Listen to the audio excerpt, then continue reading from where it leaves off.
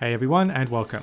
Today we have a special guide for you where we're going to break down the world's best Ezreal, SKT Teddy, and how he stomps lane phase while getting camped.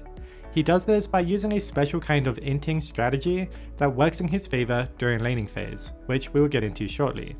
Don't worry if you don't play Ezreal, while we'll be talking about a bunch of his mechanics, there's a ton to learn for everyone to rapidly improve their lane phase, even if they're constantly getting ganked in lane. With that said, let's quickly break down the matchup and get into the gameplay. Ezreal and Zilean want to use their superior range to pressure their opponents and get priority on the wave. In doing this, they can shove the wave, which will give them more minions and health to work with to counter Nautilus's all-ins and land more harass when their opponents are under the tower. To achieve this, Ezreal will want to do the following. Mission 1. Play aggressive. Ezreal wants to push forward and land as much harass as possible with Qs and autos. Not AFK and farm safely, since he can play aggressive while still being safe. He can do this by executing Mission 2, Save E for hooks. This one's Ezreal specific and allows him to get away with more than other ADCs when it comes to stepping forward to land harass versus hook champions. Then for Mission 3, get a clean reset at 850 gold for tier. Getting a meaningful item on your first back is always a worthy mission for any ADC. For Ezreal is even more important because it dictates the pace of his entire game, as he must stack for mana immune as soon as possible. Nautilus and Kai'Sa's game plan will be to look for all-ins with his hook, specifically onto the Zilean so that Ezreal doesn't E out of it. Any all-ins should work in their favour if they're not too low, since Ezreal is playing teleport with Kai'Sa playing heal. Alright, let's get into the gameplay. As the lane starts, both sides get there at the same time since they didn't have to leash. Teddy lands his first Q onto Nautilus. He does this in a way that we're going to see over and over. He fires it just to the side of him so that if Nautilus dodges, he will hit the wave anyway, guaranteeing value from his skill shot. Now in the next few seconds, Teddy is about to learn an important piece of information that will totally change the way that level 1 will play out. Take a look and see if you can tell what it is.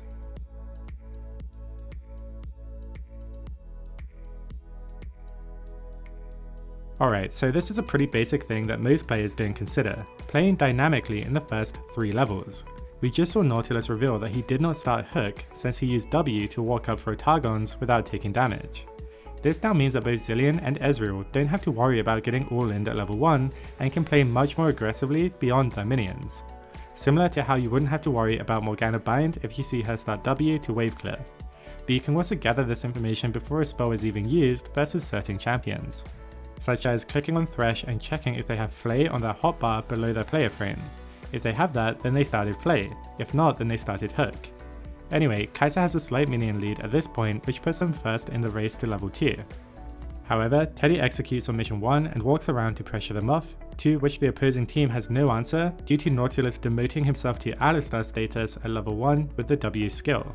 With this slight minion lead that Teddy has, most players would sit here in the middle of the lane and wait for the next wave to arrive.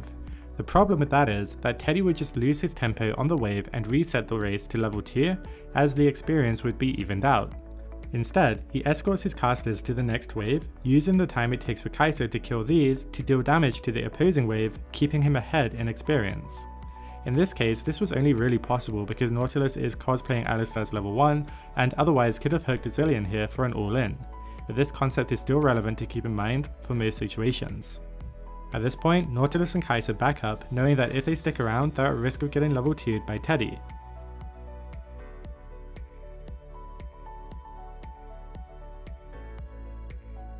They crash a wave into the tower, but respect the all-in potential as Nautilus hits level 2. We wanted to give a quick mention of how both bot lanes correctly respected experience as they leveled up. In low elo, the Nautilus Kai'Sa would more likely be standing around here and lose half their health to a predictable level spike from Teddy. And then again, most low elo players stick around in this area trying to harass and get plates, while their opponent will hook them into tower as their minions die. As the third wave arrives, Teddy and Zilean keep pushing. There could be an argument to let the wave push towards them and freeze as Gragas is bot side, which would keep them both safe from getting all-in with the possibility to land a gank themselves. However, in doing this, they would concede control over getting an advantage and placing it in the hands of their unpredictable jungler, Gragas, essentially playing to get carried. So instead, they keep pushing, which is the better choice here. They'll have a larger wave to defend them from all-ins, and their opponent will have less minions to block Ezreal's Q. Nautilus takes this opportunity as they're pushing forward to look for an engage. Unfortunately for him, Teddy pulls off a really sweet move to counter this. he moves in front of his Zilean and tanks the hook and then E's out for mission 2. This is way more important than it may look, because if that hook hits Zilean, it would cost him his flash or at least half of his health. This heroic move comes at a cost though. It made Teddy with his Eon cooldown just as they get ganked by the enemy Graves. Let's see how this plays out.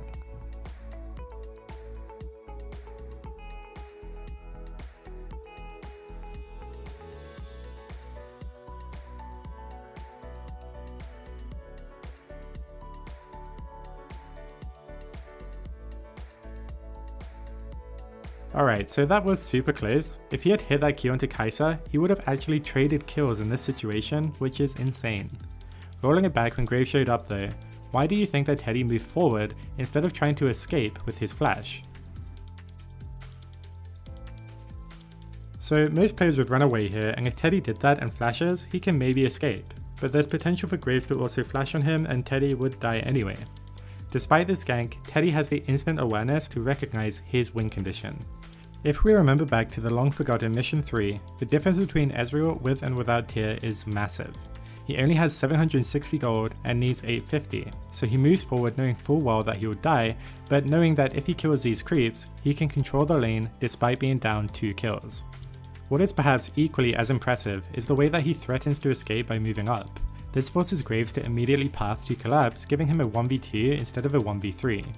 Without that unfortunate missed Q, this would have also translated into a kill.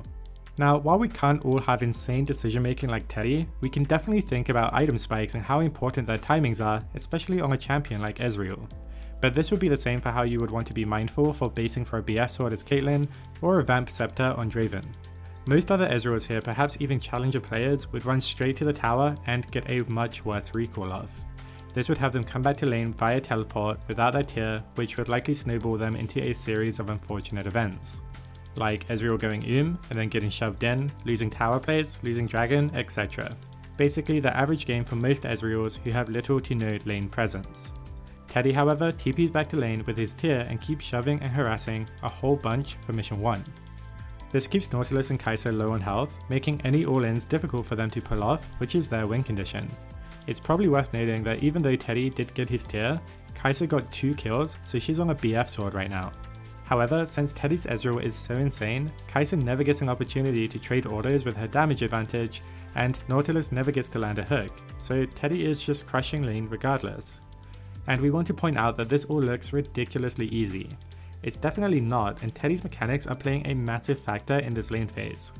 Even most professional ADCs can only dream of playing Ezreal like Teddy and Def can, so we might as well shine a light on Teddy during Worlds since he's so fun to watch. And it's not hard to back up our own point. In the first day of group stage at Worlds, we can see JackeyLove try to E forward against this exact matchup to try and land harass, then he immediately dies to Nautilus, failing mission 2. Teddy pulls off the same move, but does it just to the side of his melee minion to block the hook, again landing crucial damage, and it all looks too easy. All of his hard work is paying off. Zilean lands a great double stun, and both of his opponents are already at half health thanks to how proactive they've been without getting caught, so Teddy follows up for an easy 2v2. Which doesn't turn out to be a 2v2 at all, as usual, but he does cash in on 2 kills regardless. At this point, despite being ganked twice, Teddy is up 600 gold thanks to the pressure that he's generated, and he's gained a significant minion advantage and landed a ton of harass with Klepto.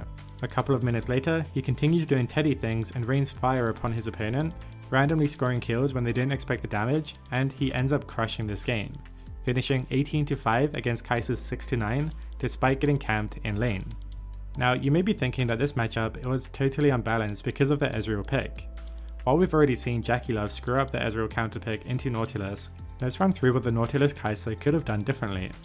So while it is true that Ezreal Zilean should win this lane if they play well and don't get caught by hooks, if he wasn't versus Teddy, Nautilus had the right idea by looking for all-ins, especially when they were pushed up to the tower. At level 2 however, they backed off just in time, and then at level 3, Teddy made the next level move and blocked hook for Zilean. If this hit, it would have changed the pace of the lane, likely forcing flash, where later Nautilus could flash hook the Zilean with no response, and so on. Basically, it's up to the Nautilus to land hooks onto Zilean or onto Ezreal without E. If these land, then they would easily win all-ins. Teddy just never allowed that to happen.